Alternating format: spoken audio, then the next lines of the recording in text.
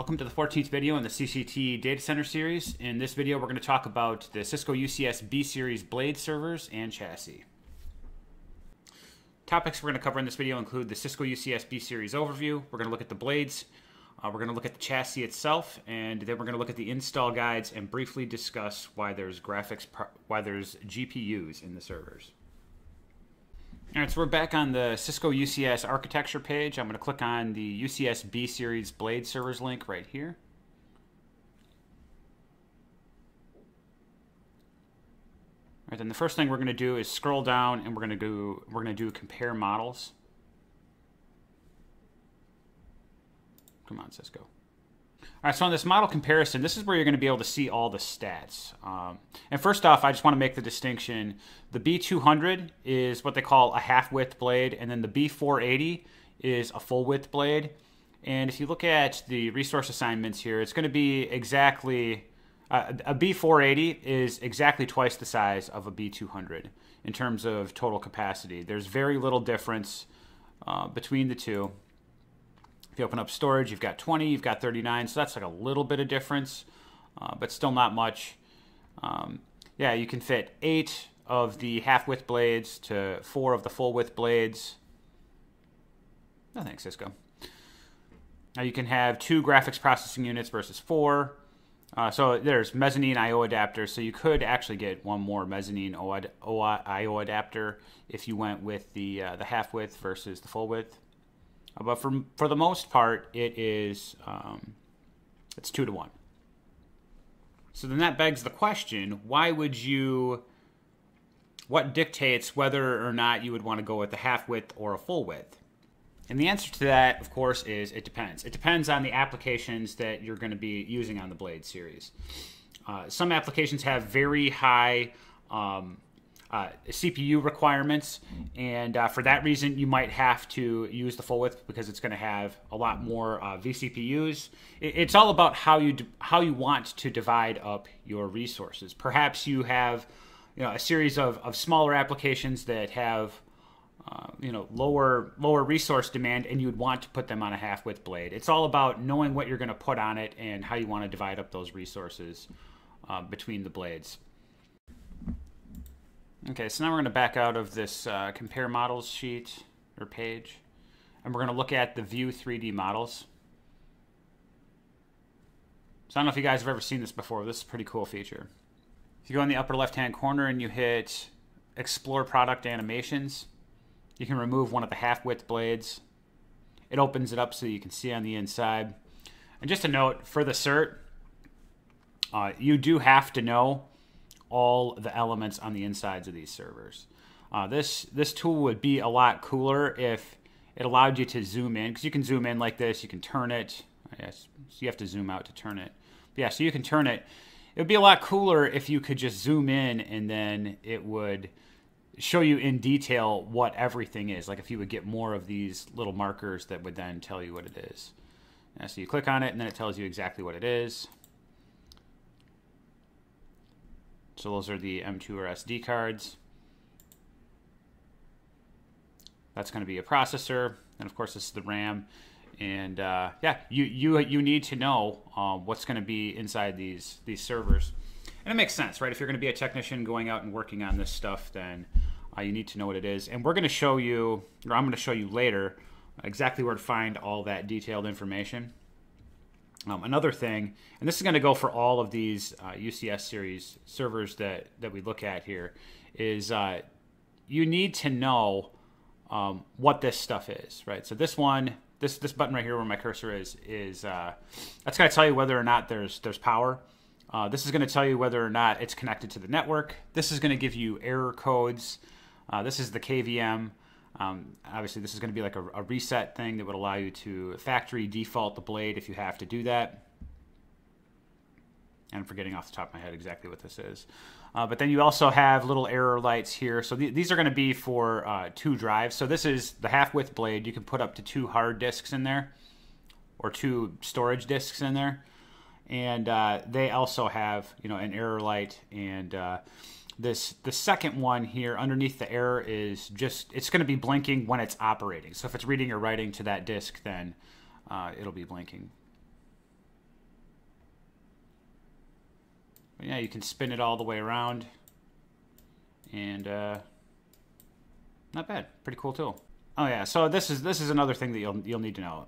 Here is a PCIe NVMe storage mezzanine. So this would be how the NVMe drives would connect to the CPU. It also includes options for graphics processing units. And this is where we would put the VIC cards or an MLOM card. And both of these could be VIC or MLOM, or they could both be mezzanines. All right, so real quick, let's look at the one of the full width blades.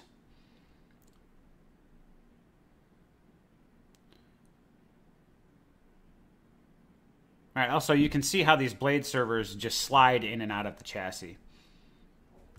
And then where they connect to the chassis is going to be in the back. They're going to interface right here with the chassis. That's how it hooks into the chassis. Now that's going to be a CPU. This obviously is going to be a hard drive, which can be controlled with RAID.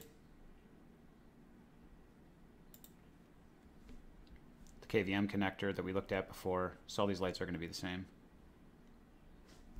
Aha, and I just remembered what this one is. What this light is on the far right is going to be that's like the locator LED. So in UCS Manager, which is the piece of software that you use to configure and control all of these blade servers, you can basically tell the locator light to blink or go on, and then the technician would be able to find where it is. Otherwise, it can be tricky to find exactly the physical server that you're trying to work on. Okay.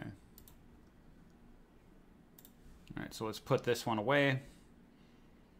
We'll slide it back into the chassis.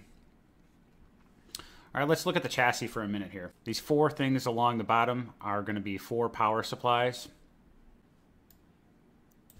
All right, so this is going to be the fan system here. Here's another thing to note. Most of these servers or all of the current gen servers are now front to back airflow. So you've got the fans in the back pulling the air through, and you see all these holes that are in the front of the blades that are in the chassis, and right here you have these holes. That's to just allow the air in, and then the fans pull it front to back. And the reason this is important is because there's usually a standard in a data center in which you have to have everything that's in there pulling the air in the same direction, right? So you've got all these different things in racks, and then there's rows of racks. You want everything in there pulling the air in the same direction, and that's what that's for. All right, so these are going to be onboard FEXs. These are what allow the UCS series or the B-Series servers to connect to the network. Now, most often these are going to connect upstream to fabric interconnects, and you have 2 of those on board here.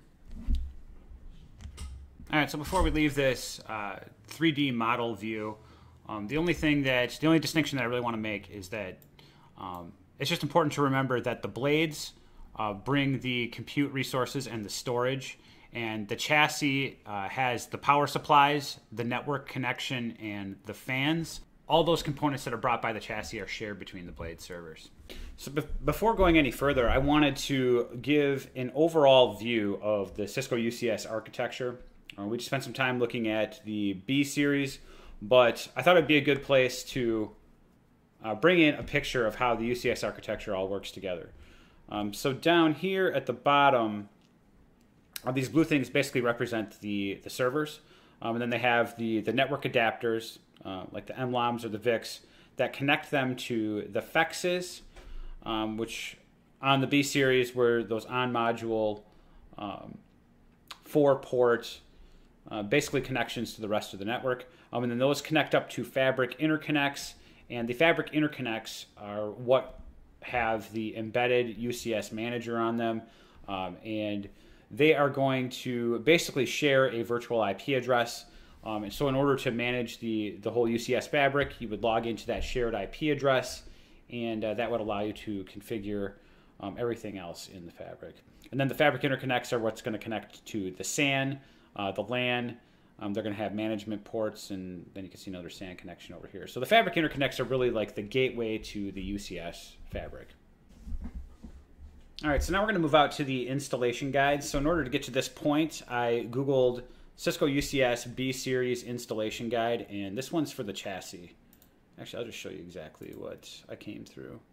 All right, so I Googled, or DuckDuckGo'd, Cisco UCS B-Sereis installation guide. Clicked right here. And then the overview page is going to be where we're going to spend most of our time here. So on these installation guides, I'm just going to pick out the important things that you probably want to focus on for the exam, and for the real world. So here you're going to have the guide to some of the stuff that we were looking at on when we were looking at the 3D model. Is they're going to go through it and they're going to tell you exactly what's on the front panel of these blade servers. This is stuff you're definitely going to want to know for both the real world and then obviously the test. It's definitely open season for that. All right, so that was the half width blade. Here's the full width B480. And it's also going to show you the things for the M4 servers. Although I do think that the test is primarily going to focus on the M5s, which is good. These guides do contain information about the previous generation M4s. All right, so you can see right here it has some information on those FEXs that go into the back of the chassis, the 5108 chassis. All right, so here we have a picture of the chassis itself. So this is something you're going to want to study and understand. It's going to, again, show you, more of the information about the details on the back of the chassis, the LEDs and all the details there as well. So when you're in the real world, it's going to be easy to pull up one of these guides as long as you know where the information is for the test. It is open season, what they might ask you for. Yes, with all these different products, they all have, there's a lot of crossover between LEDs and how to read this stuff. You're going to see a lot of crossover and commonalities between the products. And right now I'm at the top of the installation page. So when you go to install the chassis, this would be the one that you would want to look at. Installing and removing components. Right here, if you're up here on the navigation pane, this is going to tell you exactly how to do everything. This is going to be your guide on how to do this stuff. Right there, you've got installing and removing drives, how to take the power supplies out,